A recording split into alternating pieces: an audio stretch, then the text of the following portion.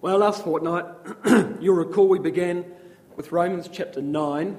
The section I've highlighted there in orange, those three chapters, 9, 10 and 11, the righteousness of God with Israel. And we made the point at the time, this is 2 weeks ago, that this section forms somewhat of a climax to the argument of the apostle that he's making in the book of Romans. A climax, that is to say, as opposed to simply concluding in chapter 8, which has often been the practice. When you get to chapter 9, you see the apostle has so successfully argued that righteousness doesn't come by law and that salvation is available to Gentiles as well as Jews, that there's likely to be, by the start of chapter 9, a considerable Jewish feeling against him. And further than that, it begs the ultimate question. Does God still have a purpose with the nation of Israel? If the apparently whole reason that nation came into existence, that is the Mosaic code, the priesthood, the prophets, if none of that rather, can give you eternal life, what was the value of it? And further, does God still have a purpose with the people to whom it was originally given? Well, the answer, of course, is in the affirmative, but here's the structure as we began to see it of chapters 9, 10 and 11. What was the story, briefly, of chapter 9? Well, the apostle begins the chapter, you'll recall, with a genuine distress for the predicament of the nation. His distress for them wasn't just that they didn't believe, but that they did so in the face of such enormous privileges as they'd been given. The greatest of which, of course, was the Messiah himself came from among them. But as he goes on to explain, the fact that Israel didn't believe what God said didn't mean that God's purpose with them had failed. Didn't mean that at all, because God never ever promised that he'd save every Jew. Abraham, for example, had 2 children. One was God's seed, one wasn't God's seed. Well, the Jew looked at that and said, well, that's very simple. They had different mothers. One was a Jew, one wasn't a Jew. It's very easy. So Paul moves to the next generation. Well, what about Isaac? He also had 2 children.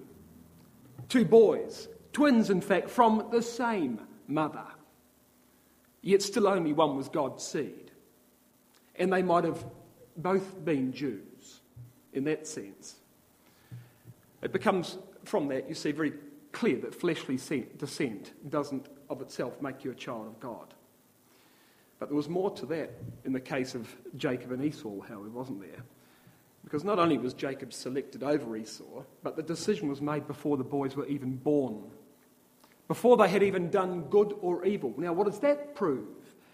Well, that proves, if it proves anything, it proves that works of law don't commend you to God, because neither boy had a chance to do anything, good or bad. Just stop for a moment and think about the power of that argument. I actually think that's brilliant logic that the apostle uses. We're only a dozen verses or so into chapter 9, and he's already demolished the whole pedigree, if you like, of the Jewish argument. So God wouldn't have to save every Jew to save the whole nation of Israel. Moses, as we found by his prayers, couldn't save the whole nation. Pharaoh, by his stubbornness, couldn't destroy the whole nation. God's purpose with the nation would be accomplished, but it wouldn't involve every individual born into that nation. Well, then the question arises, of course, halfway through chapter 9, well, if God raises up people like Pharaoh with a stubborn heart simply so that he can use them as his will describes, how can he ever condemn Pharaoh for resisting his will? Isn't Pharaoh merely doing what God's made him do? Is man still responsible for his own actions? The answer comes back once again in the affirmative. Yes, of course. It all has to do with how the clay responds to the potter. And the simple answer is that the potter will continue to work with the clay so long as the clay is malleable. Vessels are only destroyed when they're beyond help. Furthermore, in accordance with God's long-suffering, he didn't destroy Pharaoh as quickly as he might have, but used him to save other people, not willing, you see, that any should perish. And since salvation now depends on God's mercy rather than on man's nationality, well then Gentiles as well as Jews can be saved. And towards the end of the chapter, he quotes 4 quotations, 2 from Hosea and 2 from Isaiah. 2 quotations from Hosea to prove that not all Gentiles would be lost, 2 quotations from Isaiah to prove that not all Jews would be saved. So some Jews would be saved, though they had all the advantages. Some Gentiles would be saved, though they had none of the advantages. It was all a question, you see, of how you sought God, which is how chapter 9 finishes from verses 30 to 33. The Gentiles sought God by faith. The Jews sought him by works. And you've got a couple of phrases in verses 30 and 31 which describe how the apostle describes those 2 approaches to salvation.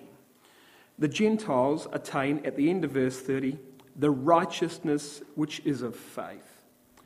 The Jews follow, in the middle of verse 31, the law of righteousness, or righteousness by law, which of course is no righteousness at all, but that was the pursuit they made, you see. And that was what characterised the Jewish versus the Gentile approach to salvation before God. Righteousness by faith or righteousness by law. As a consequence of that, the Gentiles found God, but the Jews did not, because they searched in all the wrong places and with all the wrong method. And you see, that's the real tragedy of Romans chapter 9. You think of all the blessings given to the Jews as compared with the Gentiles. Like the enormous number of blessings, beginning with manna in the wilderness, beginning with the crossing of the Red Sea for the next 1,500 years until the apostles writing this in the 1st century. The law, the prophets, the priesthood, even the Messiah, all came to that nation. But far from assisting their salvation, you might, when you look back at history, you might think those blessings were more of a curse than a blessing. Because by the end of the 1st century, not only was the Messiah dead, the nation in dispersion, but by all conservative estimates, the Gentiles overwhelmingly outnumbered the Jews in the ecclesial world.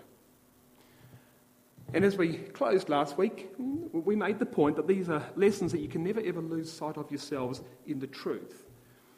Because you see, the day we take the truth for granted, the day we stop taking God at his word, the day we read into our Bibles what we want to read into them rather than what they say, is the day we begin on the slippery slope that Israel took, isn't it?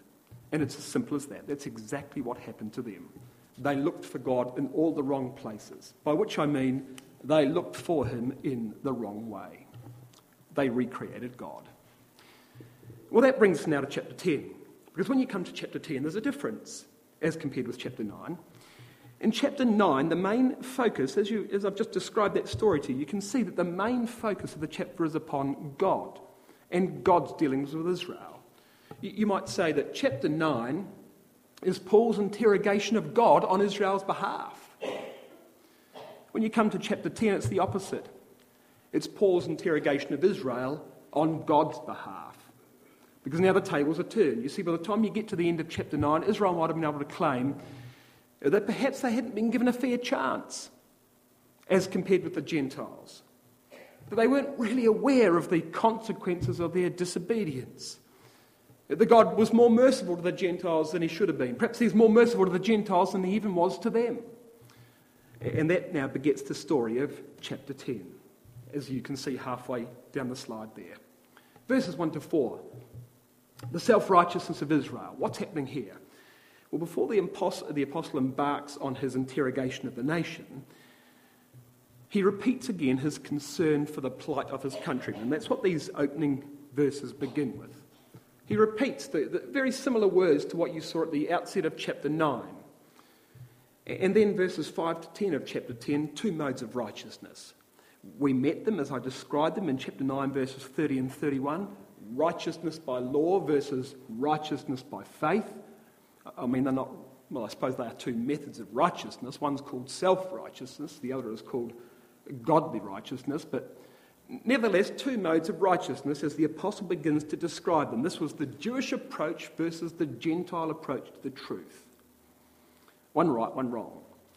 Verses 11 to 13, righteousness is available to Jew and Gentile.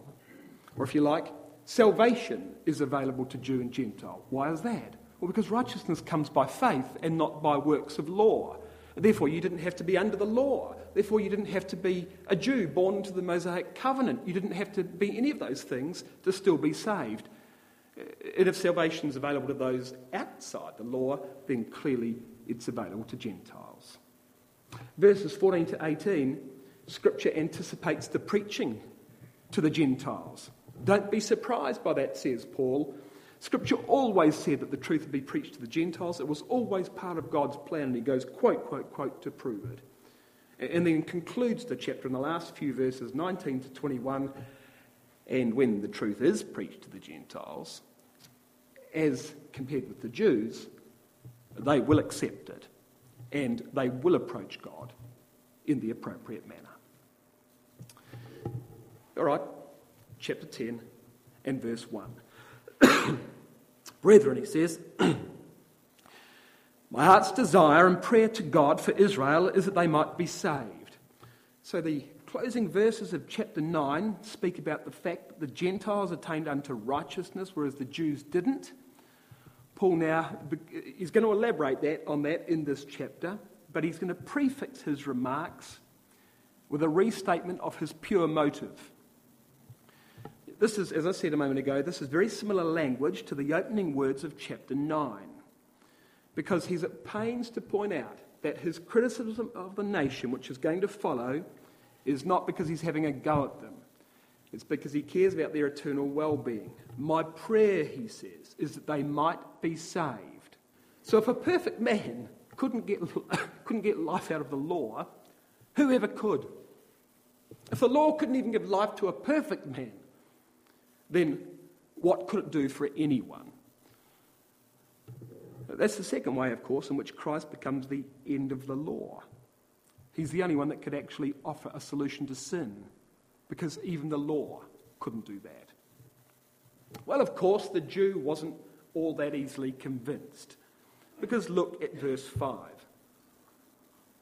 And verses 5 to 10 are now where the apostle really hops into the heart of the subject. Two modes of righteousness. Now, what's going to happen here is this. The Jew, of course, thinks he's got Scripture on his side. In verse 5, he's going to quote, or Paul on his behalf is going to quote Leviticus 18 and verse 5 to prove that you absolutely can get eternal life from the law of Moses. You can get eternal life from keeping law, because this is what the Jew believed. Now, what I'm going to say is that the way Paul writes Romans 10 verse 5 is that he writes it the way the Jew would read it. He doesn't agree with this natural interpretation of verse 5 here. It's not true that you can get eternal life out of the law of Moses, but the Jew believes you could. So he accepts the quotation and puts it on the table as the Jew would have tabled it. And then he's going to answer it from verses 6 to 8 by quoting Deuteronomy chapter 30 to prove that that was never God's intention. God never intended, ever, that you would get eternal life from the law of Moses. So let's see how he does it. Look at verse 5. For Moses describeth the righteousness which is of the law. Yeah, remember that? I've made that point before. The righteousness of the law, chapter 9, verse 31, compared with the righteousness of faith, chapter 9, verse 30. So here's the righteousness of the law in verse 5, and you'll see the righteousness of faith in verse 6. It's these two modes of righteousness. One, a bogus mode of righteousness, yes, but two contrasted modes of righteousness nevertheless. Moses describeth the righteousness which is of the law, that the man which doeth those things shall live by them. And when we read live by them, the Jew read live eternally by them. That is, if you kept the law of Moses, you could have eternal life. All right.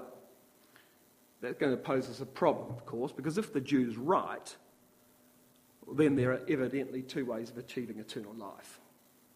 One by works of law, and another by faith. The fastest way, to establish the apostles' true position on this subject is to come to Galatians 3. So do that with me now. Galatians is like a mini Romans. It's arguing much the same subject, but in a whole lot less chapters.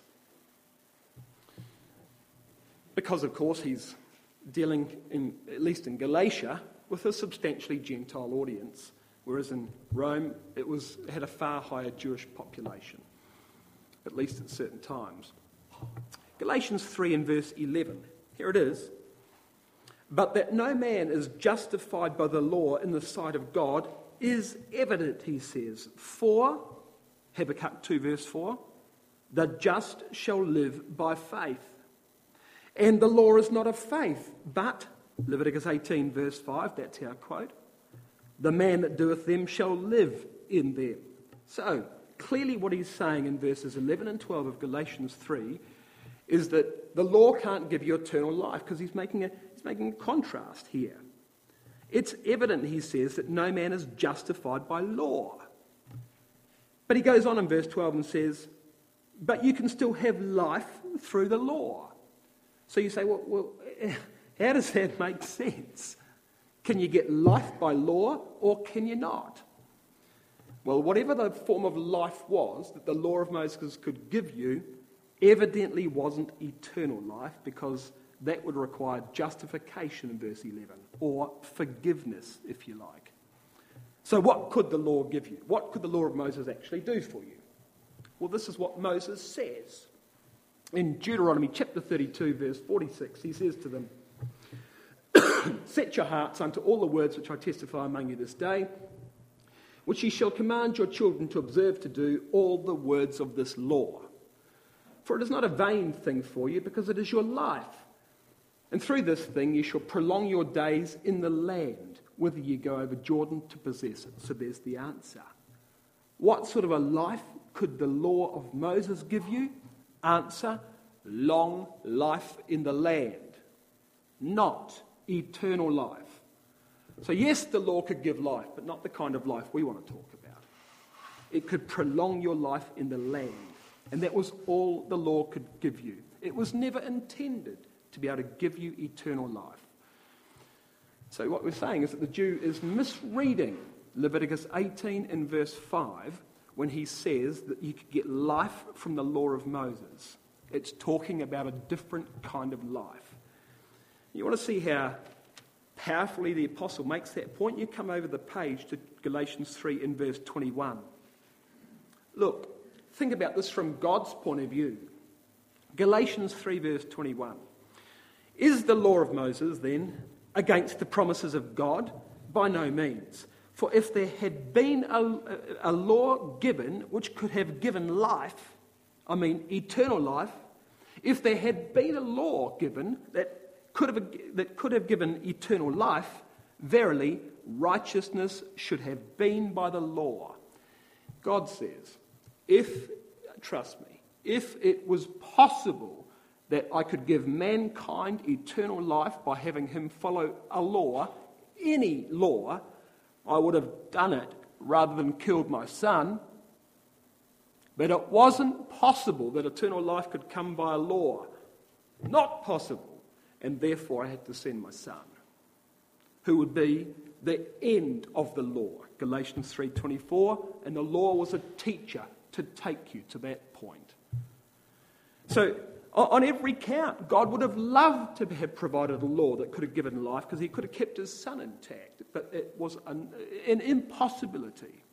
So, not only is the Jew wrong in his reading of Leviticus 18 and verse 5, by reference, for example, to Deuteronomy 32, he's wrong even from the perspective of God, who, as a consequence of the law not being able to give eternal life, had to sacrifice his own son. Now let's look at the other side of the argument. You come with me to Luke chapter 10, the beginning of the parable of the Good Samaritan. Here's the Lord Jesus Christ now, and he's going to use Leviticus 18 and verse 5. Same quote. So you're seeing this quote appear in Romans chapter 10, in Galatians chapter 3, and now in Luke chapter 10. And look at this. Verse 25 of Luke chapter 10. Behold, a certain lawyer. So this fellow ought to know something about the law, because he's a lawyer. A certain lawyer stood up and tempted Christ, saying, "Master, what shall I do to inherit eternal life?" All right, so now we've got a lawyer who's skilled in the law talking about how you get eternal life. Like, it's all the ingredients we want, isn't it? And Jesus said to him, "Well, what's written in the law? How readest thou?" And the lawyer answered and said, "Well, thou shalt love the Lord thy God with all thy heart, with all thy soul, with all thy strength, with all thy mind, and thy neighbour as thyself." And Jesus said to the lawyer, "Thou hast answered right. This do, and thou shalt live." And you'll have a little G in your margin, which takes you to Leviticus 18 and verse 5. Now, what does Jesus mean by that? Because when he says in verse 28, "This do and thou shalt live," he means live eternally. Because that was the question in verse 25. So Jesus, can you see the point? Jesus is quoting Leviticus 18 and verse 5 as a proof of eternal life by law. Or is he? Not quite. Which part of the law was the lawyer going to have to keep to get eternal life? Well, all that part in verse 27. Loving God with his heart, soul, mind and strength, and his neighbour as himself. It would require a change of heart by the lawyer. Not simply a compunction to do works. Jesus said, if your heart was to change, you're no longer a legalist. You're going to develop a character of faith or belief in God, and that's what will give you eternal life. So what's the point? The point is this, very simply. The law, as mere law, could never give you eternal life, but it could lead you to eternal life by teaching you faith, and it's faith that would give you eternal life. There would be many thousands, perhaps hundreds of thousands of Jews, all of those years under the Mosaic covenant, who will be in the kingdom of God on the basis of faith, but who grew up under law, because that law was a schoolmaster to them to lead them to the kind of character they had to develop. Jesus says, do that and you'll have eternal life. Not by law, not simply by keeping the rules of law without any change of heart. But if your heart was to change, then all of a sudden you're going to get eternal life on the basis of something other than law. So the law couldn't give you life, but it could lead you to life. Well, that's how Paul answers Leviticus 18 and verse 5 in Galatians 3. That's how Jesus answers it in Luke 10. Come back to Romans. How does the apostle answer it in Romans 10? Well, this is how. In verse 6, he's going to quote Deuteronomy 30 against the Jewish misinterpretation of Leviticus 18 verse 5, which you've just read of in verse 5 of Romans 10. So verse 6. But the righteousness which is of faith, all right? So we've got the righteousness by law in verse 5, contrasted now with the righteousness which is of faith in verse 6. Speaks on this wise. Say not in thine heart, who shall ascend into heaven, that is, to bring Christ down from above? Or who shall descend into the deep, that is, to bring up Christ again from the dead? But what saith it? What saith the law of Moses? The word is nigh thee, even in thy mouth and in thy heart. That is the word of faith which we preach. Now here are those words. Here on the screen is the original from Deuteronomy chapter 30. What's the wider context of what Deuteronomy is saying? Well, Romans 10 verses 6 to 8 quote Deuteronomy 30 verses 12 to 14. Starting at verse 11 of Deuteronomy 30, it says this. For this commandment which I command thee this day, Moses says, is not hidden from thee, neither is it far off. It's not in heaven that you have to say, who's going to go up to us for heaven and bring it down? And it's not beyond the sea that thou should say, who shall go over the sea for us and bring it unto us that we may hear it and do it? But the word is very nigh thee, he says, in thy mouth and in thy heart, that thou mayest do it. You don't have to run far to find out what God requires of you, said Moses. See, he says, I've set before thee this day life and good and death and evil. And that I command thee this day to love Yahweh thy God, to walk in his ways, to keep his commandments, his statutes and judgments, that thou mayest live and multiply in the land whither thou goest to possess it. So, he says, you don't have to go far to find the commandment of God. I'm instructing you to love Yahweh your God and to keep all his commandments that you might live in the land where you're currently dwelling now, he says. That's the context that the apostle's quoting here from Deuteronomy chapter 30. So, what's his answer? How does that answer the misquote that Jude gives in verse 5 of this chapter, of Romans 10? Well, what the apostle does is, by quoting Deuteronomy 30, gives a great list of all the things you don't have to do in order to have life. Because you see what the point is of quoting Leviticus 18 and verse 5 in verse 5 of Romans is to say that you can have righteousness or you can have salvation by keeping law. He immediately puts up against that a quote that says, you don't have to keep anything. You can find the word of God right next to you, and all you've got to do is believe it with all your heart and love the God that gave it. So he says you've got to change your heart. You don't have to climb the highest mountain, scale the works of the law to heaven, swim the greatest. Oh, you don't have to do any of that. You've just got to believe with your heart and confess with your mouth. The trick is, however, that Paul has made some changes to Deuteronomy 30 when he quotes it in Romans 10. Beyond the sea, as you'll see on the screen, has been changed to descend into the abyss or the grave. The word deep here doesn't mean a deep ocean. It's the word abusos. It means the grave. He's added these little parenthetic statements at the end of verse 6 and at the end of verse 7. They don't appear anywhere in Deuteronomy chapter 30. So how does Paul know that Moses is talking about Christ in Deuteronomy chapter 30? I mean, how would you have known to have put that into Deuteronomy 30? And the answer is, I don't think Moses especially was talking about Christ. But the apostle has just made the point in verse 4 that Christ is the end of the law. That is, when the law finishes when Christ comes. And therefore he can replace everything that Moses says about the law in Deuteronomy 30 with Christ. Because Christ is simply the sequel to the law. And that's what he does. That's all he does. Simply extrapolates Moses' chapter about the law and replaces the law with Christ. And therefore, in the same way the Jew didn't have to ascend to heaven or descend the deep to serve God, neither do we. God's already done far greater works than we can ever do. And he's provided his son right there. You've just got to believe on him. You've just got to copy him. You don't have to go far to find out what that example looks like.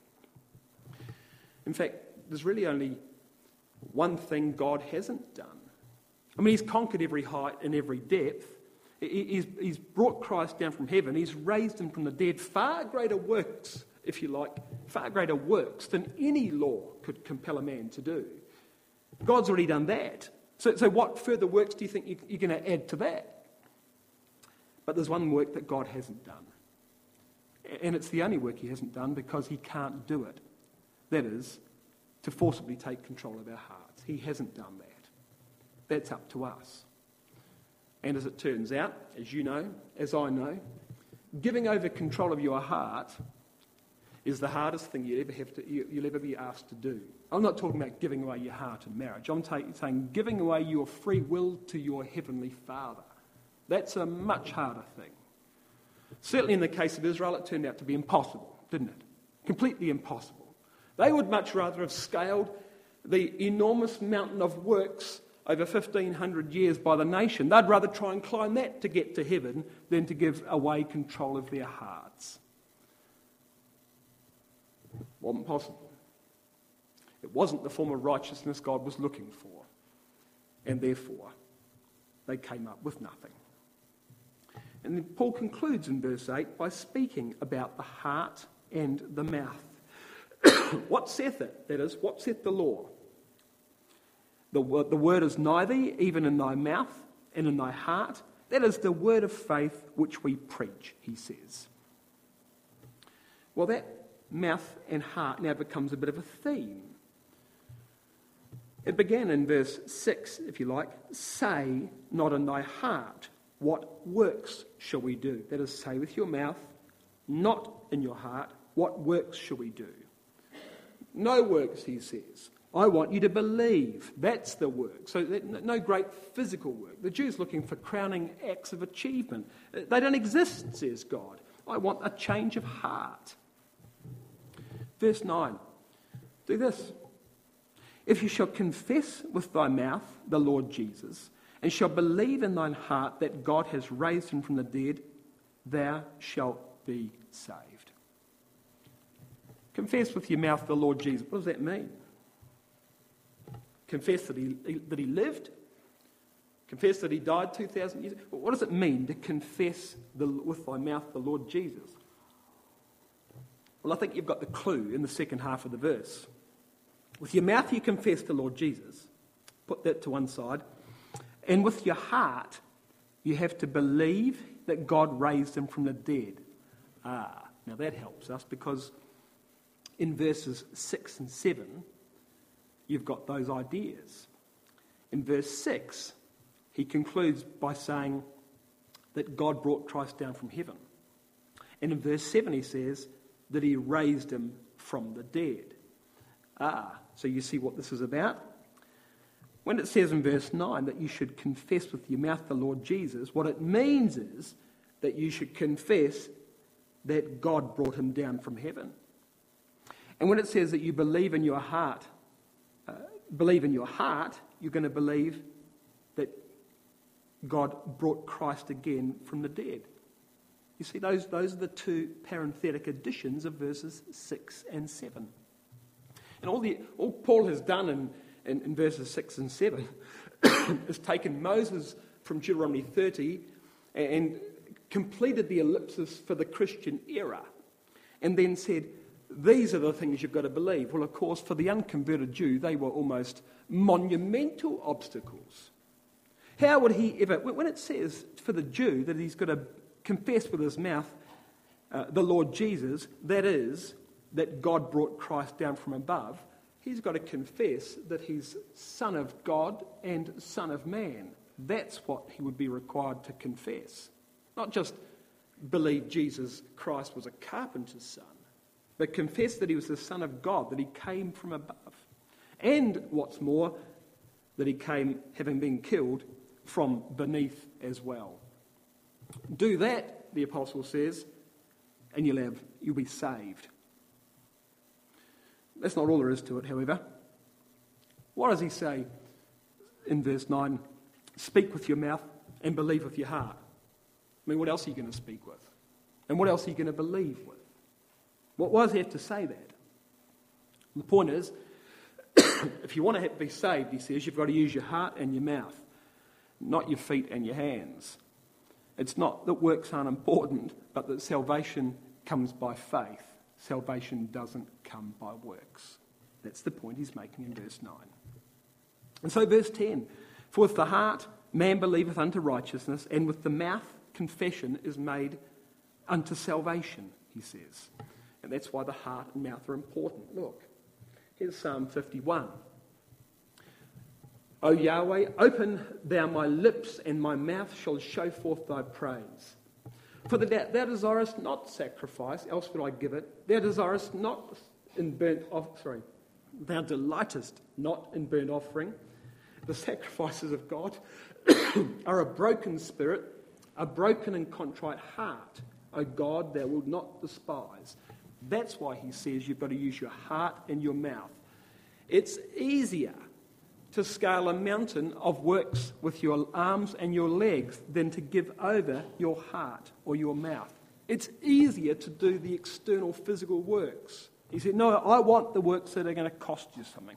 I want the works that mean I own your heart and that I encamp within you. That's what he says.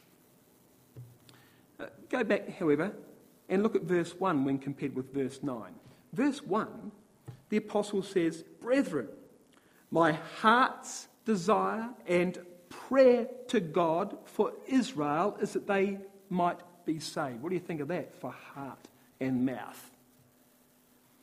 My heart's desire and my prayer by mouth to God for Israel is that they might be saved. Verse 9 says, if you confess with your mouth and believe with your heart, then you'll be saved. He says, well, I'm doing it. I want them saved. So remarkable, in fact, personal, if you like, little fulfillment of the application of verse 9 in the apostle's life with relation to his own countrymen. Well, verses 11 to 13 now form a new section. Having got to the end of verse 10, a new section begins, and we know it's a new section because he's going to talk now about the fact that righteousness is available both to Jews and Gentiles. And perhaps the big clue that it's a new section is that verse 11 is the same quotation as you read in chapter 9 and verse 33. It's a quotation from Isaiah 28 verse 16, the same quotation appearing in both places. So you could almost, as a consequence of that, put verses 1 to 10 of Romans 10 in parentheses and read straight from chapter 9 verse 33 into chapter 10 verse 11 and go from Isaiah 28:16 to Isaiah 28:16 and carry on. You see, so he really has addressed the section of two forms of righteousness by the end of chapter 10. That is those two forms which you met in chapter 9 verses 30 and 31. Well, new section, yes. Righteousness available to Jew and Gentile, yes. He's made the point, you see, that salvation comes by faith, and as opposed to being through law. And that the Jew wasn't really saved by works at all as a consequence of that. And if works no longer count towards salvation, then the Jew wasn't really, in that sense, therefore, any different to the Gentile. No man commends himself to God by works of law. Therefore, any man who approaches God on the basis of faith can be saved. Therefore, the hope of salvation applies equally to Jews as it does to Gentiles. So verse 11, for the scripture saith, whosoever believeth on him shall not be ashamed. And the emphasis here is on the word whosoever. Jew or Greek, whosoever. But look at the quotation. Isaiah 28:16, as I said. Same as chapter 9, verse 33. So salvation's open to everyone. Verse 12. There is no difference between the Jew and the Greek, for the same Lord over all is rich unto all that call upon him. So not only are Jews and Greeks all reduced by a common subjection to sin, but we're all equally under the lordship of the same God. And before God, therefore, there's no difference between Jew and Greek. The Apostle Peter paraphrases this point in Acts chapter 11 when he speaks to Cornelius in Acts 11 and verses 34 to 36. I perceive God's no respecter of persons, he says. In every nation, he that fears God and worketh righteousness is accepted by him through Jesus Christ, who is Lord of all. And that's what verse 12 says. The same Lord over all is rich unto all that call upon him. So Peter picks the very same point up. Verse 13. For whosoever shall call upon the name of the Lord shall be saved. Now, you might look at this and say, why are we repeating ourselves? Don't you think verse 13 says almost exactly the same thing as verse 11?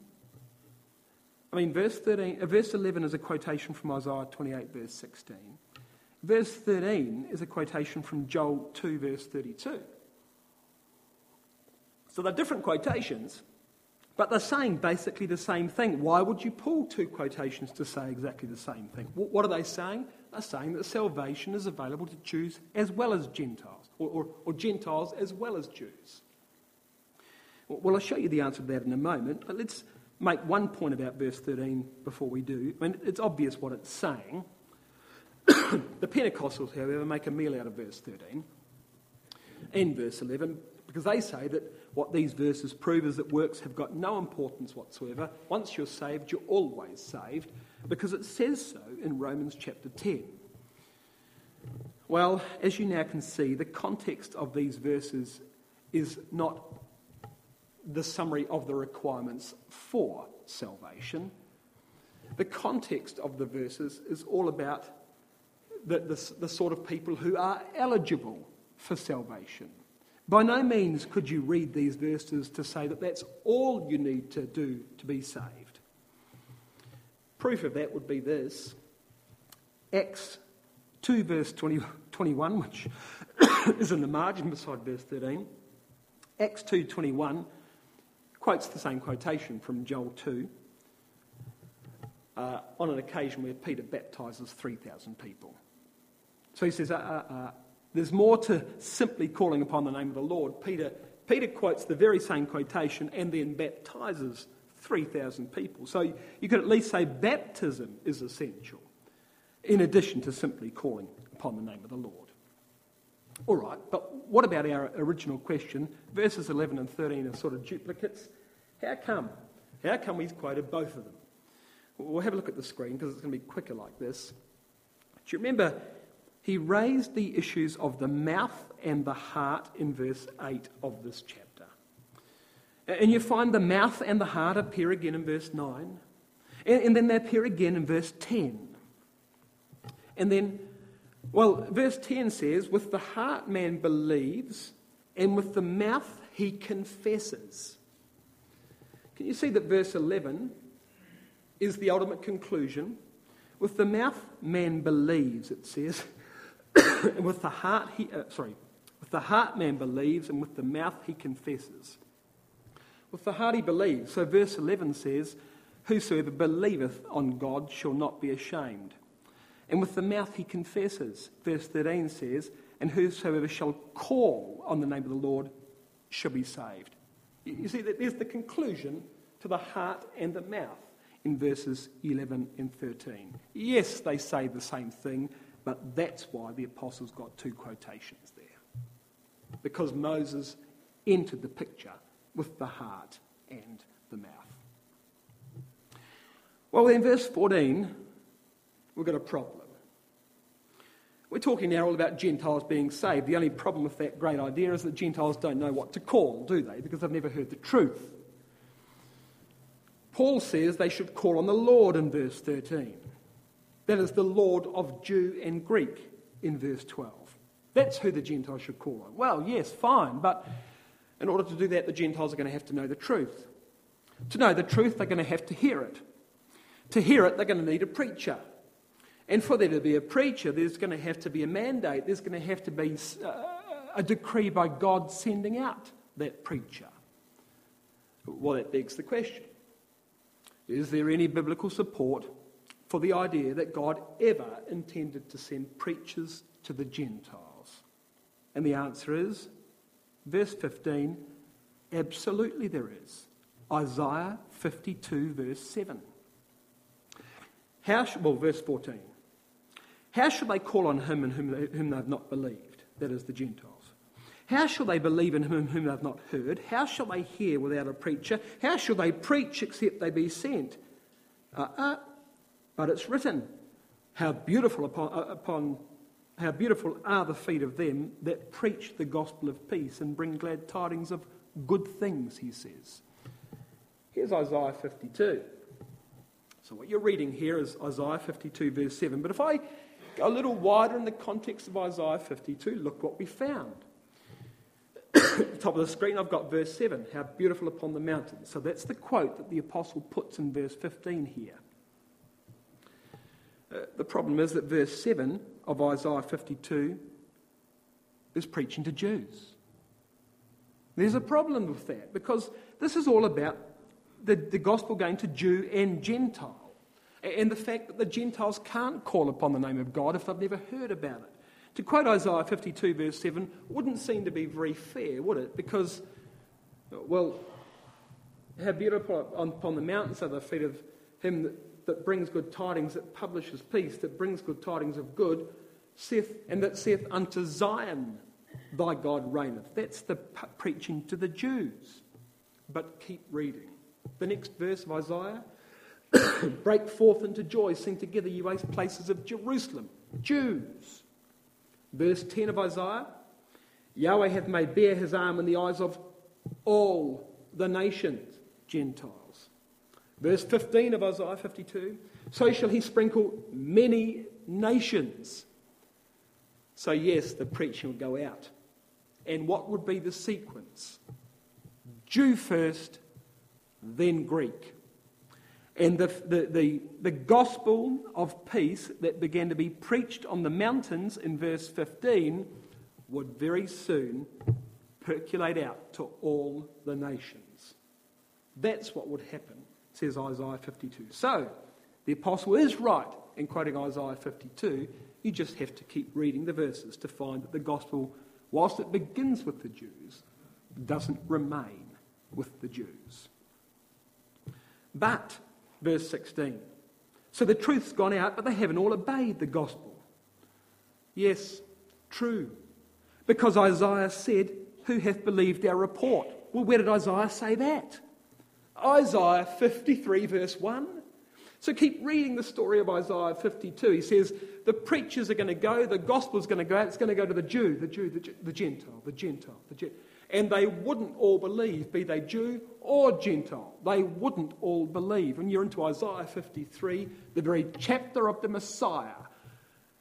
Well, the Jews certainly didn't believe anything about that.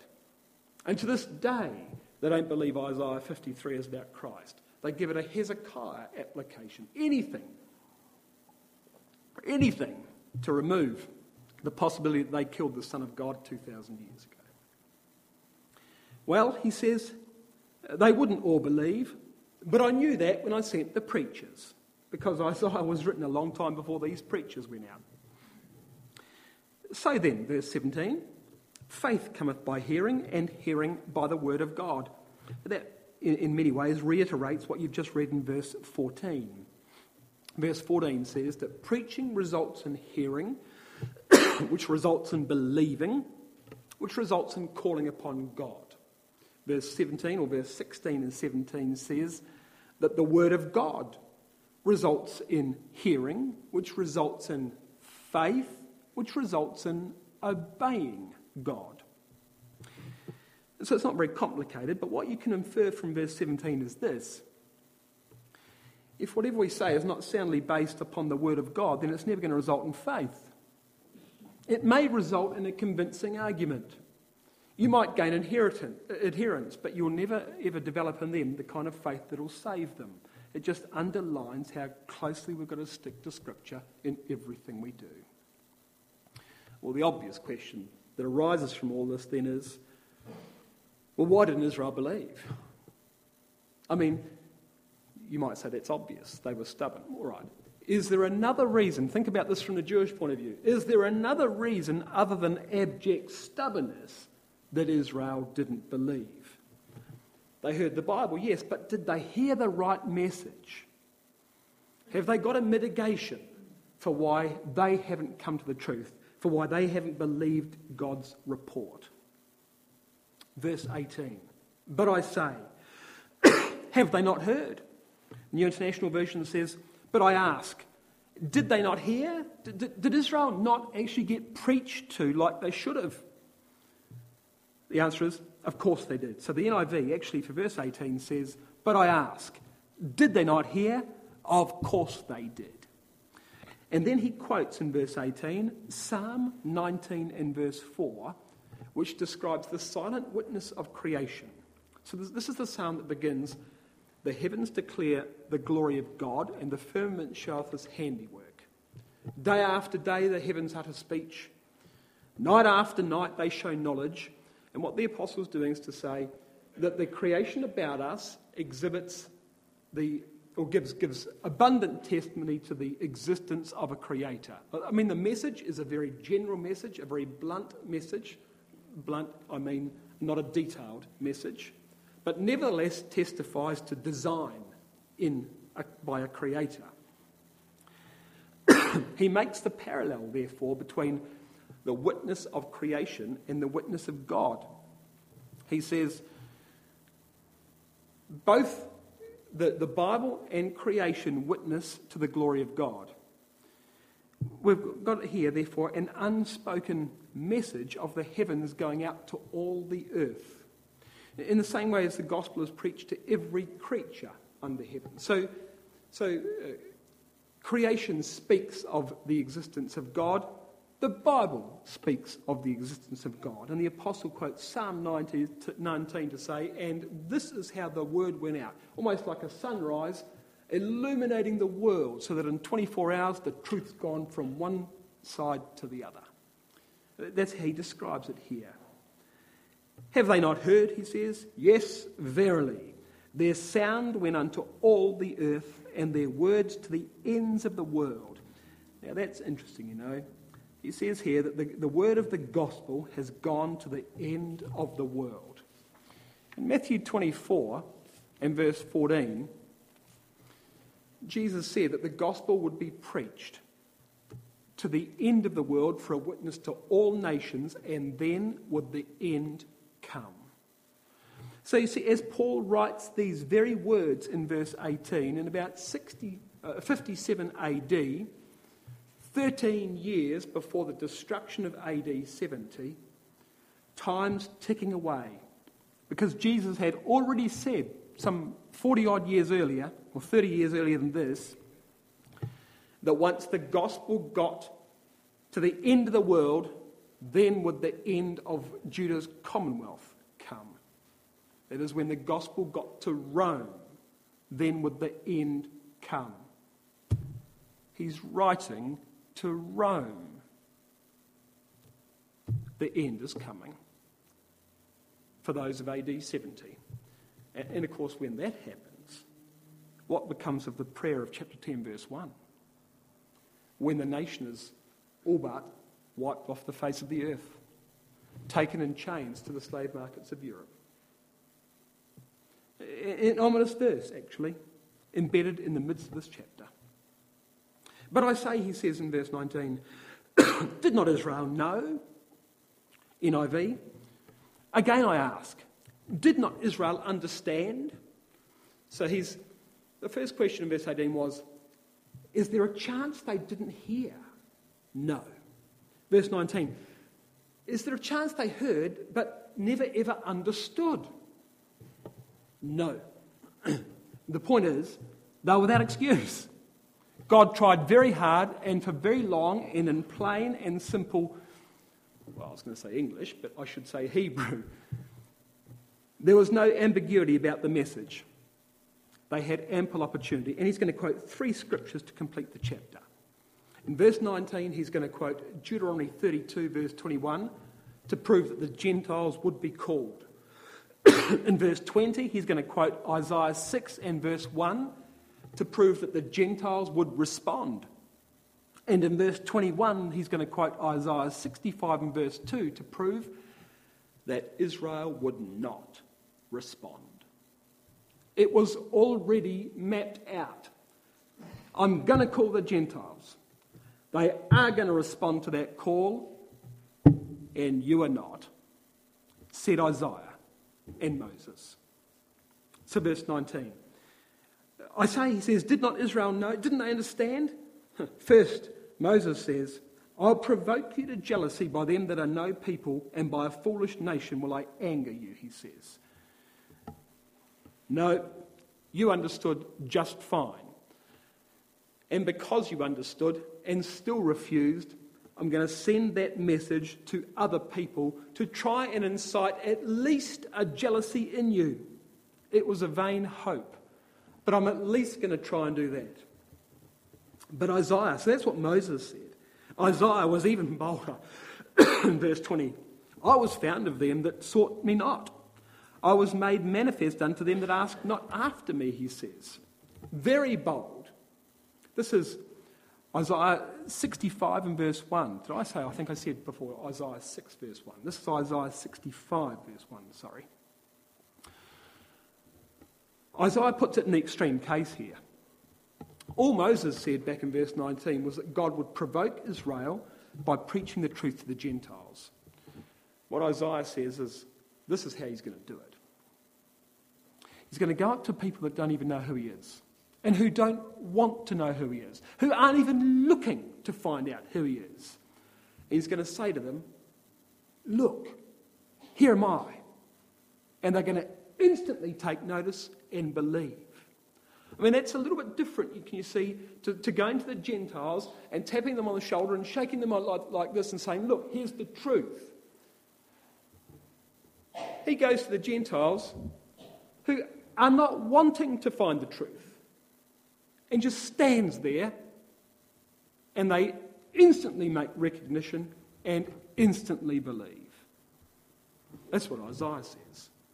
And the contrast, verse 21, but to Israel, all day long have I stretched forth my hands to a disobedient and gainsaying people, he says. All day long. And despite the fact that Israel was the subject of God's continual entreaty, day after day, year after year, sacrifice after sacrifice, they turned their backs and walked away. And for 1,500 years, since Moses, God has held out his hands, and all they've done is laugh at him. And, as you come now to the end of the chapter, we've also rounded off this argument that began at the end of chapter 9. In chapter 9, verse 30, the Gentiles were not looking for righteousness, but they found it. That's exactly what it says in chapter 10, verse 20. In chapter 9, verses 31 and 32, on the other hand, Israel followed a law of righteousness. They hunted through that law night and day and never found the righteousness of faith. That's exactly what happens in chapter 10 and verse 21. All day long, God says, I stood there before you, arms outstretched. You disobeyed me. You argued with me. You reinterpreted me. You never found me. Though you looked for me with a magnifying glass, you never found me. And of course, as we close it, the risk for us is that we could do exactly the same thing. As we said a little earlier, all it requires us to do to embark on the slippery slope of Israel is to begin to commend ourselves for the things we do. Perhaps for the family we belong to, perhaps for the ecclesia we belong to, perhaps for our legacy in the truth, for the works that we might have done. Not hard for self-justification to begin. And then if we were to take our Bibles and start reading into the messages that we want to hear, or justifications that we want to make, or imprint on these words gods after our own images, believing all the while that we would never make the same mistake of Israel, then we've just made the same mistake as Israel. These words, you see, are written for our admonition, upon whom the end of the age is come. Never let it be said that we never learned from the history of that nation.